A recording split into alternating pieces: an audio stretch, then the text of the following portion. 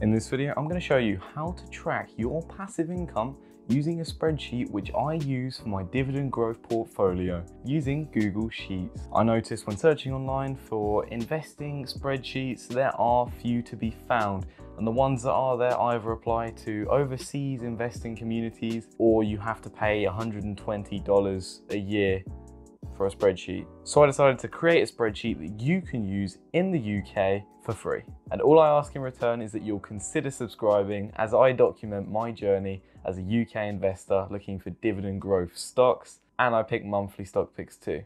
Thank you. So firstly, you're going to need to have a Google account, and if you're watching this on YouTube, you probably do. Next, if you go into the description of this video below, it should be, if you click show more down there, and it will say free spreadsheet. If you click this, FYI, I can't see your information, so don't worry. If you've got your name tethered to your Google account, I won't be able to see any of that, and no one else will be either. And then you'll be able to view this spreadsheet. However, you'll notice that you can't edit it. So what you're going to want to do is you want to click File, go down, click Make a Copy. You'll then be brought up with this small little tab where it will say name. You can rename this to what you want. And then once you click OK, it will go to your drive, and then a new window should have opened. Then if you want to close the current tab and go into the other tab, you'll see the spreadsheet. So you're going to want to start adding your ticker symbols to the left-hand column under ticker. For example, red row. So for that, you'll want to do LUN, LON, colon, RDW, which is a ticker symbol for red row according to Google. If you're unsure on any of your ticker symbols, simply just Google the company you're interested in. So for example, Royal Dutch Shell, put share price in Google, and then it will come up with the share price, but underneath it should say LON, colon, RDSB. And there is the importance, you need to make sure this is correct, as then once you've updated this in the company name section, you'll then see. And if you don't put London or LUN in front of it, then things like Tesco are going to be the tractor supply company, and that's probably not what you want in your portfolio. So then once that's done, you should also see the share price, and this is in GBX. If you don't know what GBX is, it basically means pence. However, this is a little bit more accurate than just in pounds, as then you can see decimal points of pence as well. So that's what I have it in. You can change this, and all you have to do is just click onto it. You'll see the formula, and then you'll just divide by 100. However, I recommend not doing this, as this will interrupt another formula used in the current value. Then you want to input the number of shares of each of these stocks you own. Personally, for things like red row, for me, I'll put 325. Once this has been listed, it will calculate your total value of your investments. Now you're going to want to go onto a website called Dividend Data. You could also use other websites such as Dividend Max, but Dividend Data is what I personally like to use. So what you want to do is click onto this website, then click at the top, Dividend Yields. You'll then see a list of the FTSE 100 and the FTSE 250. Those are the two market indices that I invest in, so I don't really need anything else. Now you want to find the stocks that you've suggested. So if we look for the FTSE 100, and the shortcut for this, instead of scrolling all the way down, would be pressing Control and F. This puts a little search bar on the bottom left. If you search for the company's name or the ticker symbol, then it will appear. So I'll put TSCO, which is Tesco, the ticker symbol for it, and it should automatically appear on my screen. And then on the right hand side, I'll click the little arrow. At this point, you'll see a dividend yield graph. That's not really that important for you. Just scroll down. Then you'll see stats about the current yield. What you want to take from this is the current yield payment. So what you'll see is it will be on the bottom right, and it will say a figure. However, if this stock has been cut recently, then the yield will be red, and it's very likely that you'll be missing data inputs. So what I suggest doing here is scrolling down to the very bottom of the screen, clicking the dividend history tab for the certain stock, and then looking there. So typically I look at the year of 2019, assume that there's no growth, and then add that up. So now that you've got a total figure, for example, 30 pence, I'm going to put that into the dividend column.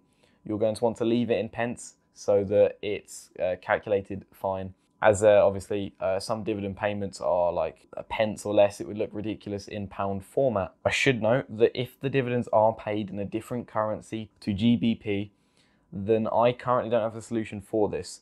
So what I've done is I've just used the exchange rate at the date of researching this stock by simply getting the price. So for instance, Shell, it has quarterly payments of 16 cents. I'll put 64 cents into Google, and then it should translate it automatically into my local currency, which is pounds. I'll then input that data into my spreadsheet. Once you've inputted the dividend into your spreadsheet, you should then see a yield column, and a percentage should appear. This is based on the current share price of this, and this will update 20 minutes after it is on the stock market. Very similar to many of the investment platforms where there is a delay in seeing stock prices. Usually it's 15 minutes, so it'll be around 15 to 20 minutes, and this will update automatically. Obviously, if you wanted, you could add more columns, such as your average share price, and do more calculations. And if you excel at creating spreadsheets, then you can. But for the time being, I've left it very basic so that anyone can use it. But if you'd like to develop on it further, feel free. Now, simply repeat all of this for all of your current stocks. And if it's not working, then you'll want to just click at the bottom right of the box of data. There should be a little blue cube at the bottom right of the rectangle, at which point you click that and drag down. The ones you'll want to drag down are as followed: yield, annual income, company name, share price, and current value.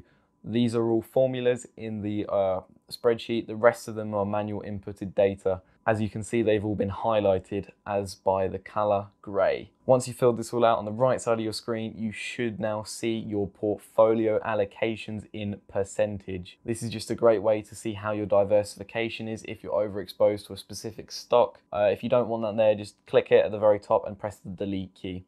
You can add different graphs for this based on your knowledge of spreadsheets. I've personally left that there for you. There's also, if you look at the bottom of your screen, you'll see that there's two little tabs. One says portfolio and one says dividend growth. The dividend growth tab is very basic, but if you want to click there, you'll see a small graph and a table. The table is for the month and then the income for each month. So you tally up all of your money from that month and then type it into the table. I started my dividend growth portfolio in April 2020, hence that's my first figure.